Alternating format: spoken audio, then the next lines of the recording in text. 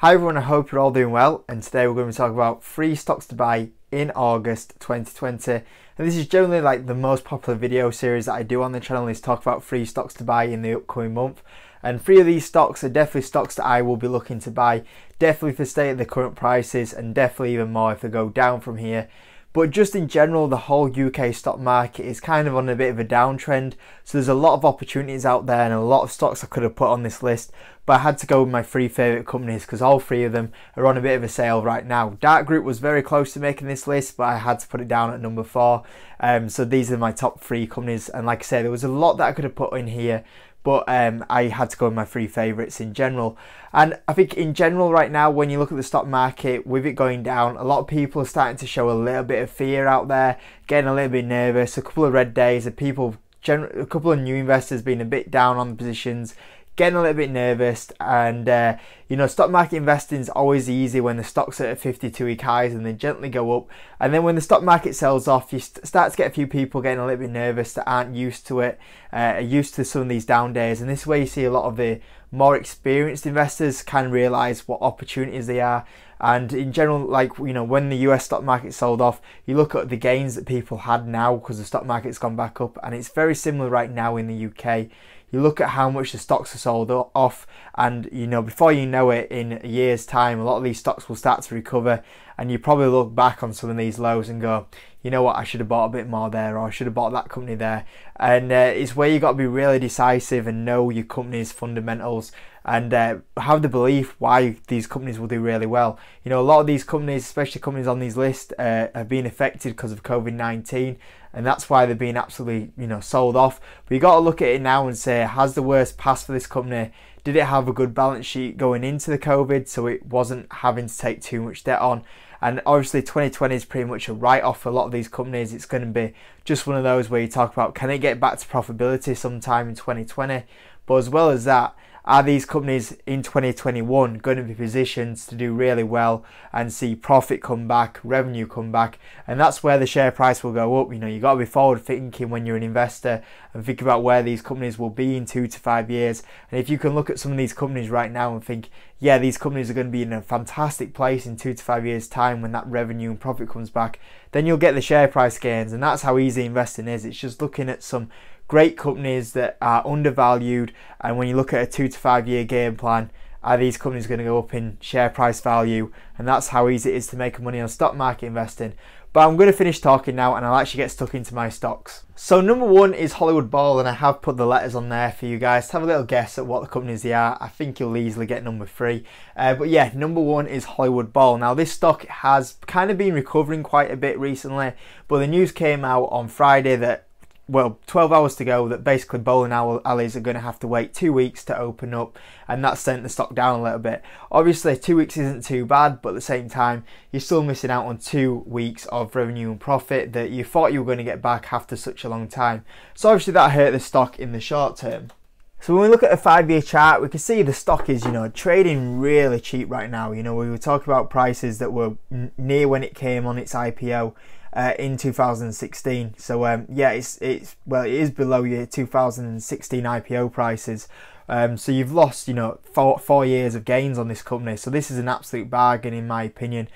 Still on a 50% discount, and when you look at how much that actually shot up off the lows in March, which was, it was up 166% from the March lows, and now it's coming back. You've kind of got this opportunity to buy back into this one, and for me, this is a company that I can easily see myself making 100% return on, 150% return, maybe even 200% return on this one. So this is why I'm a big fan of this one, and it's one that I am kind of looking at thinking, is it about time to just extend that position slightly in this one, where I have been buying into Greggs, Taylor Wimpey, Boohoo. I've been buying into them a lot, but this is kind of like one more opportunity to buy this one at such cheap valuations compared to the rest. Now Hollywood Bowl obviously is the largest bowling venues in the UK, the most venues in the UK for bowling, but as well as that, it does have bars in there that are quite popular, and arcades.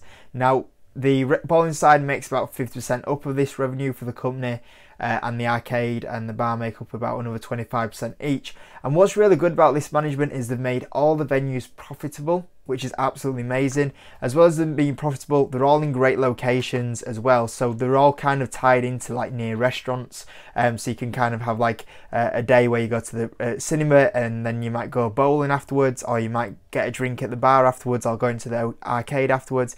So yeah, they tie them in good locations with cinemas and restaurants, so you could kind of tie in a good evening going bowling and arcade. So the location selection on Hollywood Bowl is absolutely amazing, as well as the diverse revenue stream now. And yeah, they're all successful venues, and they were looking at expanding the venues. Obviously, I'm sure like the expansion plans might get slowed down slightly, but as soon as this company is back to where it was, it will go back to looking at some new venues and increasing those venues. I think it was about 7 venues they were looking at over the next 3 years. So I think it will do really well going forward. So the ticker symbol for this one is BOWL, B-O-W-L. And like I said, it is on a big massive discount. When we look at the P ratio, it's now under a P of 10, which is, you know, quite low for this sort of company. And growth wise, you know, when we look at the growth previously, before like the COVID, you've seen that the revenue does increase, as well as that the profitability has increased as well.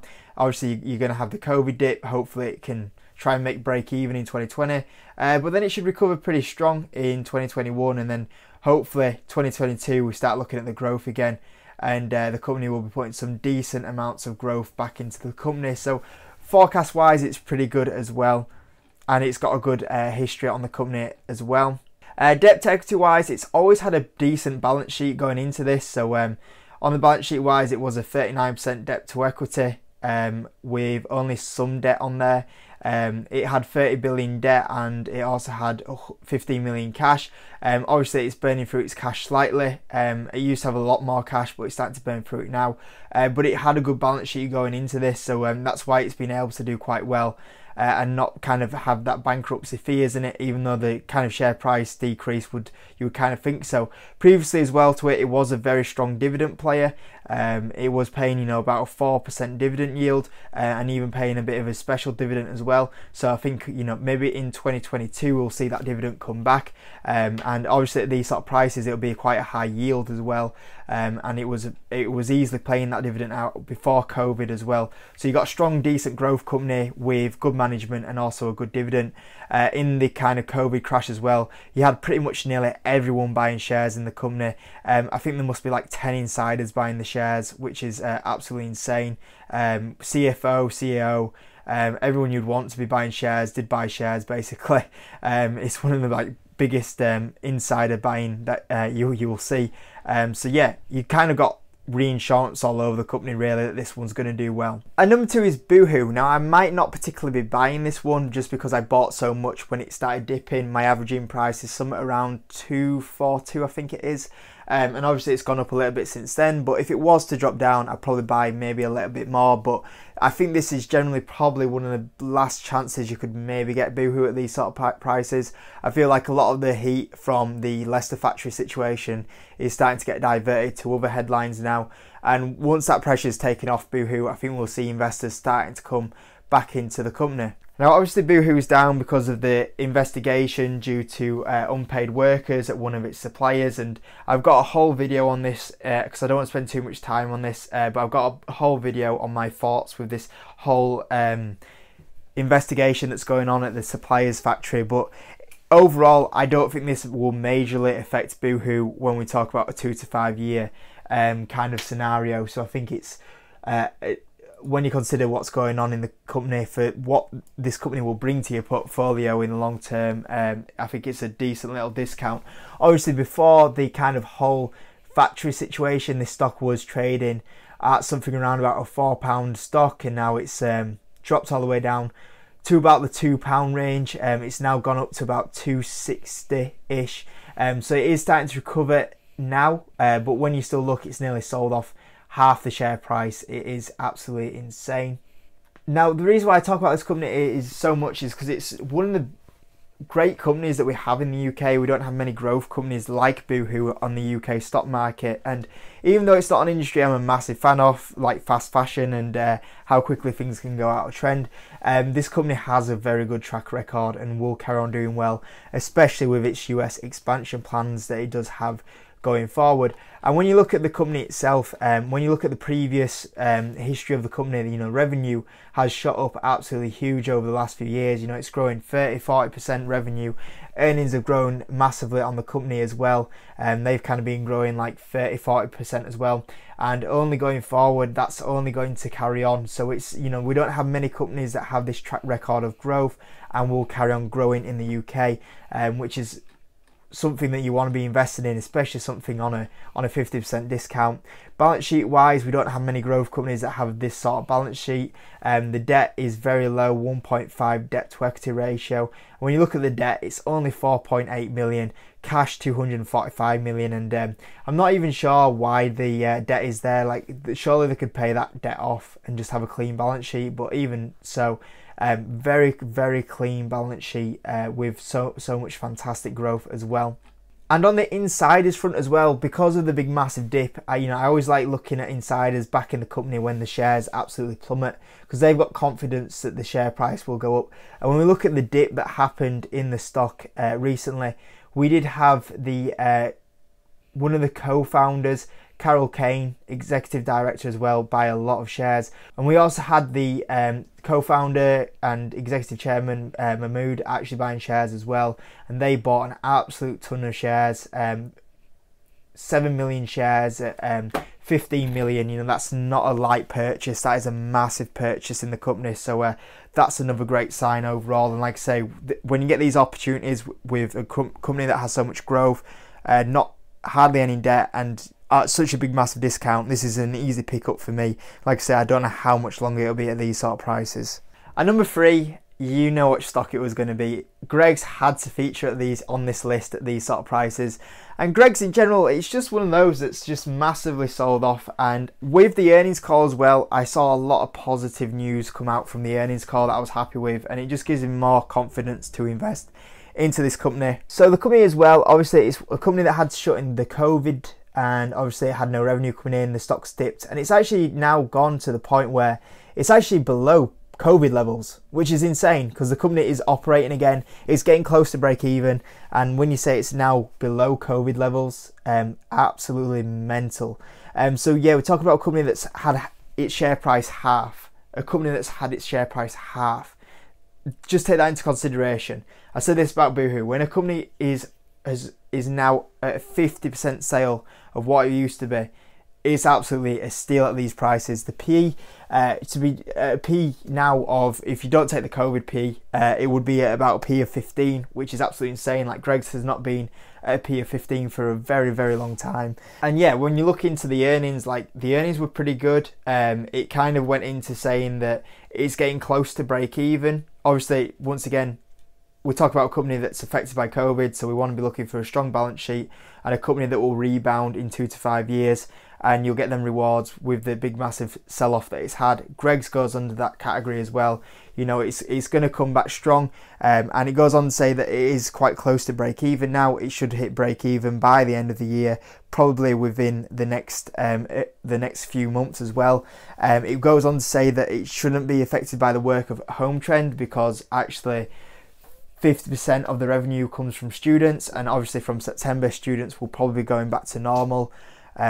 So most of its revenue source will be coming back as well, which is absolutely great. So it's going to be fine. It sounds like September could be a really positive month for Greggs, because you'll have students coming back, and also it'll be very close to the profitability side then.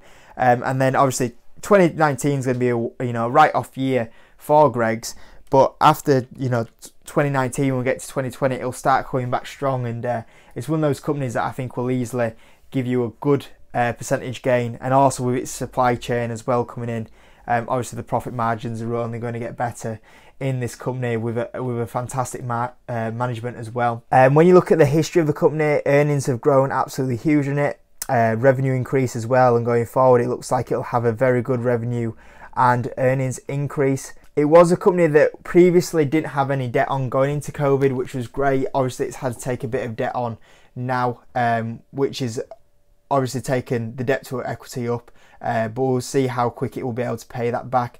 Obviously, it took a lot of debt on to make sure it was able to get through to the end of the year in case it was closed all the time. But it's when this gets back to profitability, it'll be in a good position to pay that debt back in the long term. Obviously, dividend yield was pretty strong, and obviously that should come back probably within 2022 with a low payout rate. Like I say, on the insiders front as well, during the COVID, we had a lot of insiders buying. Roger Whiteside, CEO, bought a lot of shares, which is already a big, massive positive sign, and also the finance director as well. So, someone in charge of financials that is buying shares is a positive sign as well. So guys, those are my 3 UK stocks to buy in August 2020. I hope you enjoyed the video. Comment down below, let me know the 3 UK stocks you're looking to buy in August 2020. And as always guys, smash the like button, subscribe if you haven't, and I'll see you in the next video.